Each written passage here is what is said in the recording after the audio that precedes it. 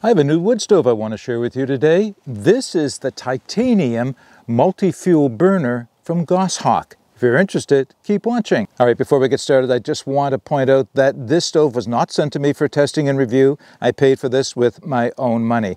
So how did I find out about this stove? Why did I buy it? Well, let's talk about why I was looking for it in the first place. So you may be aware of the Bush Buddy wood gas stove. It's been around quite a long time, originally made in Canada, now made in the United States. It is the standard by which most other wood gas stoves are compared.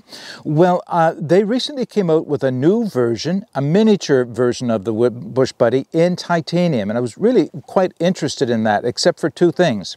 It had an $85 US price tag on it, which is not out of the question. It's just I wanted to look around before and see if there was something else I could buy first, and it had a 4-month lead time. So rather than invest that $85, I wanted to look around, see what else I could find, and that's how I came across this. It was simple enough. I just Googled small titanium wood gas stoves, and this popped up. So this is from Australia. Now, what really made the decision for me on purchasing this stove was its price. It is sold at $56 Australian dollars, which is considerably cheaper than Canadian and especially cheaper than US dollars. And that's at least at the time I purchased this, and I don't know what it is now. But of course I will be providing links where you can take a look at this stove yourself. So it seemed to be very close in size to the Bush Buddy Mini. And yeah, so that's the reason I bought it. So what I'd like to do now is just bring you in a little closer to give you some close-ups of the stove, and we'll talk about the specifications at the same time. Then, of course, I'll take it down to the fire pit and we're going to build a fire in it. Actually, I'm going to build 2 fires in it. First with wood, with some sticks from the woods here, and then I brought out some wood pellets.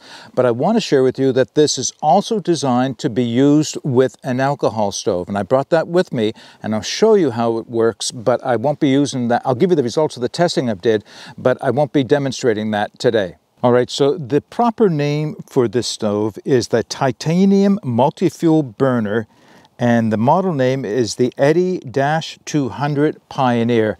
And I was mistaken on the price. It's actually $59.79 Australian. So still one of the least expensive stoves on the market. Now, I'll let you know now that I did find a few other small titanium double wall wood gas style stoves, but rather than talk about those stoves in this video, because of course I don't have them, I'll put all the information about those other stoves, including the mini Bush Buddy titanium version. I'll put that all in the video description below, so that if you're interested, you can look at the size comparison, the weight comparison, the costs, and as well as where they can be found for purchase.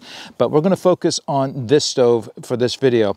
So let's go over the construction of the stove, and then I will give you some specifications. So it is a true double wall stove, but unlike a lot of them, this wasn't pressed into shape. It wasn't a piece of titanium that was with a mold or pressed into shape. It was actually made from sheets of titanium. And as you can see, the external wall, it was brought together with pop rivets. Now, I am going to assume that they are stainless steel pop rivets. I suppose they could be titanium. Originally from the color, I thought they might be aluminum pop rivets, but you can see from the discoloration that I've had quite a few fires in this, and had they been aluminum, I'm sure they would have melted by now. So the external wall is one piece, long piece of rectangular metal brought around into a circle and then pop riveted together. The internal wall is the same thing. It's another piece of metal brought around and folded into shape, and again pop riveted together. So the whole assembly with little tabs is pop riveted, and that's how it is brought together. There's no welds or anything on it. Now you can see it's an open bottom design, so the fire grate is open to the ground, and of course that means you do have to be conscious about where you set this down when you go to have a fire, because it will allow a lot of heat and some coals and ashes to drop through onto whatever surface you have it on. So once again, that's just a caution to be aware of. I'll show you the inside right now. See if we can get it in angle. You can see triangular, down-pointing triangular openings all the way around the inside. Those are the secondary jets, or the secondary ports, for the hot air that would rise between the walls as it's heated and would come back in at that top and would reignite with the combustible wood gases that are being generated inside. Yeah. Also of a feature are the pot stands, and they're designed so that they can set at 2 levels. You can see right now they're set at the lower level, but if I move them up, they can be raised up a tiny bit. Now, why is it like that? Well, the way the stove was designed, it's designed to be used with an alcohol stove inside, and the pot rests at a lower level. And there's sufficient exhaust room around the top and maintains its peak efficiency. And I'm going to show you the inside again. Just the way this is designed, it was designed to accept a small titanium siphon stove, which I have one I'll show you in a minute, and hold it right in the center, and it works very, very effectively. Yet when you want to use wood, then you raise those pot stands up, and then you get some more exhaust area on the top of the stove. All right, let's go over some specifications for it. So in the total weight of the stove, and that's probably a good place to start, is 100 grams. Or 3.5 ounces. And of course, I'll put all this information in the video description below. The diameter across the base is 90 millimeters, which is 3.54 inches. The height is 100 millimeters, which is 3.93 inches. Now, the internal combustion chamber is 78 millimeters across, so a little bit smaller, obviously, and the internal height is 83 millimeters. And as I mentioned, I'll put all that information in the video description underneath so you can compare it against the other 2 stoves. What I'd like to do now is take you down to the fire pit where I'm going to be using this in a minute for a demonstration and show you how it would be used with an alcohol stove. All right, what I thought I would do is share with you how I carry the Goshawk multi-fuel titanium stove, and I do so in my Tomshoo titanium 750 milliliter pot, and it is a perfect fit for this. Let me take the lid off. As you can see down inside, now I also have my alcohol stove. Let me take that out. As you can see, it is actually designed to fit in there perfectly, and in fact, the Goshawk people do also sell a 750 milliliter pot. A little different design. It doesn't have a bail, it doesn't have butterfly handles. It has a removable handle that would fold over the top in storage and then be used on the side to use the pot otherwise, and it's designed specifically to go with this stove. But the dimensions of that pot are the same as this Tomshoo or Lixada. This one is the Tomshoo, but it's the same brand, Lixada stove. And yeah, so it fits identically. Now, I will show you in a second that you cannot, this is the smallest pot you can use securely with this stove. And you'll see that in a second. So let me take out the stove, put it aside. Now, I mentioned a minute ago that I use it with a small titanium alcohol stove. This is the, which one is this now? This brand is Thai Artisan. But it's identical to the Lixada and the Tomshoo versions of them. They are both copies of the Tokes siphon hose, except that these are a tiny bit bigger. Now, if you're interested, I'll do a video specifically on this stove and my experiences with it. I actually have 2. I do have a Lixada one as well. I have 2 of these, and that kind of tells you how much I think about them. I like them quite a bit, but that's not the focus of the video. But what I want to say is that again, Goshawk has its own branded version of this stove, exactly the same size. It is a siphon design with capillary action, bringing the alcohol up the outside, and it's designed to fit with this stove perfectly. So it drops down inside, as you can see. It lines up in the center of the stove, and it's set at the ideal height for maximum efficiency with the pot. Now let me just put the pot on, because I mentioned that this is not much room for error. As you can see on the pot stands, there's not a whole lot of room for error. You want to make sure that you get it centered properly. Now, anything larger with this than this 750 ml pot will work perfectly, but this is as small as you want to go. But it does make a nice, compact, lightweight package when you put the 2 of them together. All right, I did mention that I had done some testing with the alcohol stove. And what I was able to get with this specific alcohol siphon stove is I could get 2 cups of water to a boil with using 1 ounce of methanol methyl hydrate, I could get 2 cups of water to a boil in 4 minutes, 10 seconds, which is fast, very fast. Of course, it goes through the alcohol very fast. So in that whole 1 ounce of alcohol only lasted 6 minutes before it flamed out. Now, there is another stove that I did try with this, and that was the Boundless Voyage titanium alcohol stove. It's the one that is identical in almost every way to the Evernew titanium alcohol stove, except it doesn't have an internal wick. And I used that, and it fits in perfectly. And again, 2 cups of water, 1 ounce of fuel, 5 minutes, 25 seconds to a boil, and another 6 minutes, 25 seconds to run out. So it works very well, but maybe not quite as well as the Lixada does. Now, the Trangia does fit inside of this. It will work. It is very tight. I did not do boil tests with it, and what I can say is, of course, you could use it, but you're not going to be able to use the simmer ring.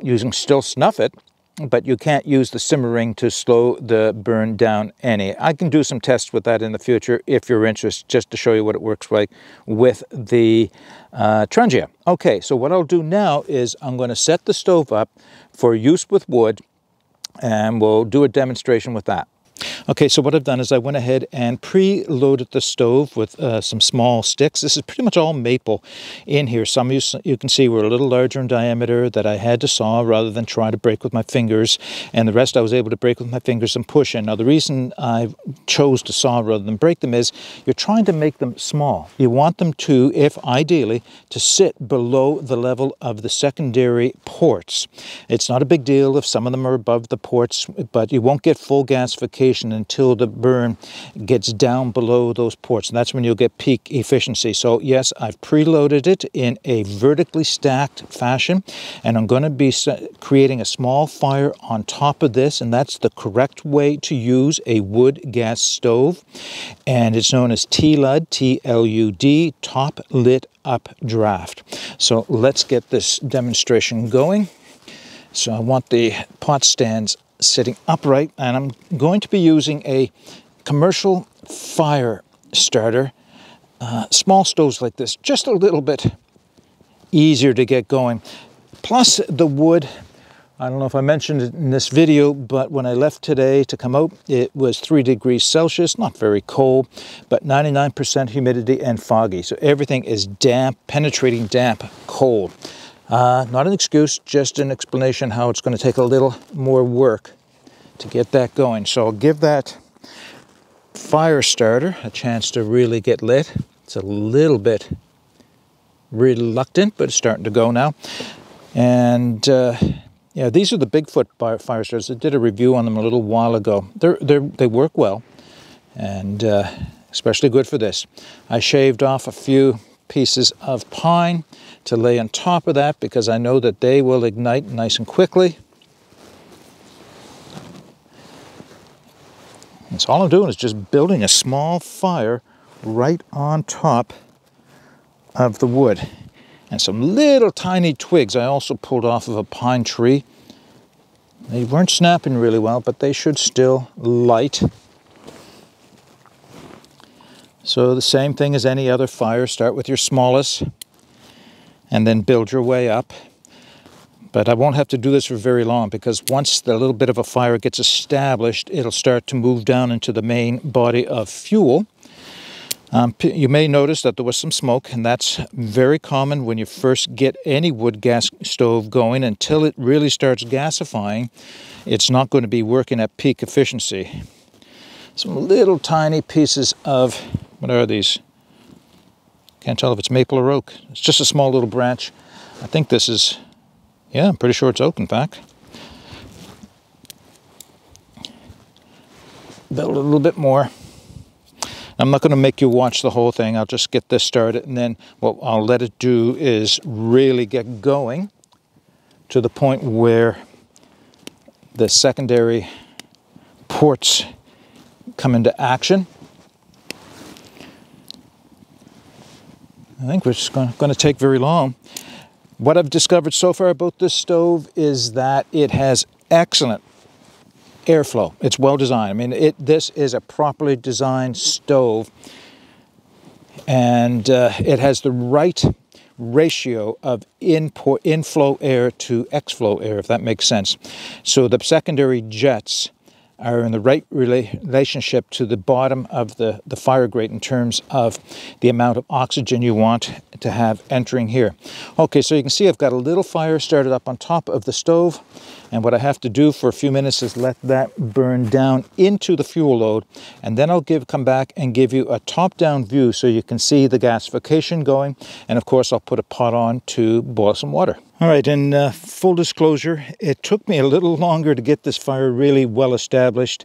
Apparently the wood inside, the sticks that I had, some of them were dry, some of them not so much. So what I ended up doing was building a little bit more of a fire on top of the fuel load.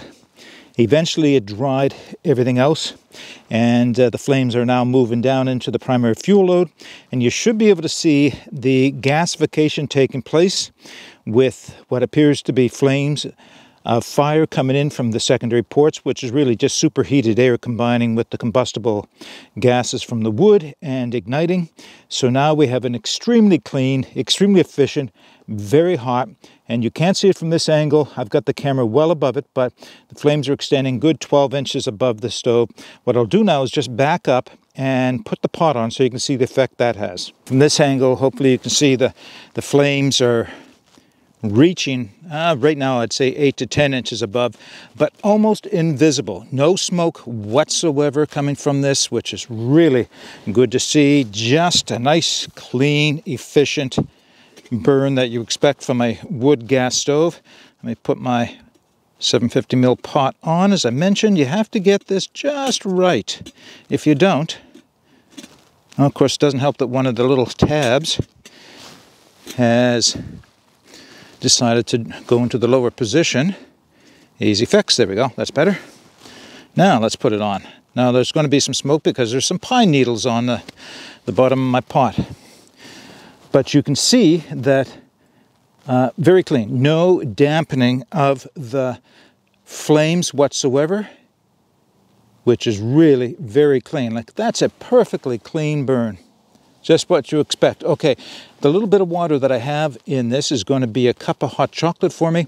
And then when the fire's out, I will empty out the coals, let it cool, and it doesn't take very long to cool. Reload it with wood pellets, and we'll come back and do a second test. All right, the stove cooled off, and I have refilled it with wood pellets. This is 1 full cup of wood pellets, and you'll notice that they are just below the secondary ports. So that's exactly what this stove is designed to use, is a maximum of 1 cup of pellets. Now to get this going, I am going to put a little bit of my precious alcohol on, about ½ ounce, not much. Doesn't take much. It takes a few minutes for everything to light up, but not too much alcohol is wasted. There, I heard it light. You won't be able to see the alcohol going for a while, but you can see how quickly that birch bark is going. So there's not a whole lot to see here for a few minutes. It's going to take a few minutes for the pellets to really get engaged and for gasification to start. So, of course, just like the last time, I'll bring you back when that occurs. All right, about 5 minutes later after I lit it, and the pellets are now engaged. And what I can see inside, and I'll show you a top-down burn, is just a little bit of smoke on top of the pellets, and that's the pyrolysis taking place before it ignites with the hot air from coming through the jets, and you get a perfectly clean burn. Now, from this angle, what I'll do is I'll put on the pot again so you can see it. I think once again I'm going to have to set the pot stands upright. That's one thing I have noticed about this, is that you have to be conscious of the pot stands. If you move the stove around, they will drop down. Now, there may be stuff on the bottom of this pot again, but you can see no dampening whatsoever. No smoke whatsoever. Nice and clean, just exactly what you want. Now, just to demonstrate, I also have my 12 centimeter zebra pot with me, full of pine needles on the bottom.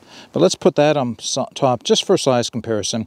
So I would consider this a good match as well. It fits the stove nicely. The stove would pack away inside of the 12 centimeter zebra just nicely. I don't know if I'd use a pot much bigger than this, but it's working right now, as you can see. Very clean, very clean. Now I'm going to reposition the camera so that you can see the pellets engaged, and when the pellets are all finished up, and then we'll have a few closing thoughts. Straight down from the top, you can see just how clean and efficient a burn this is.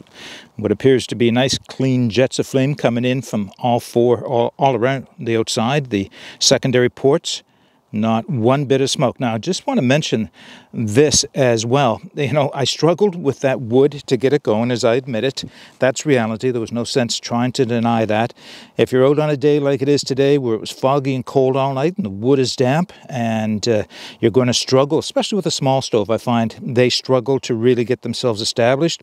This is why packing away 1 cup of hardwood pellets is going to save the day, because this was just so easy. Pour them in, put a little bit of alcohol on, light it up, wait a few minutes, and I have done testing in the past, and from 1 cup of pellets with this stove, I've been able to get 35 minutes of active flame from the pellets.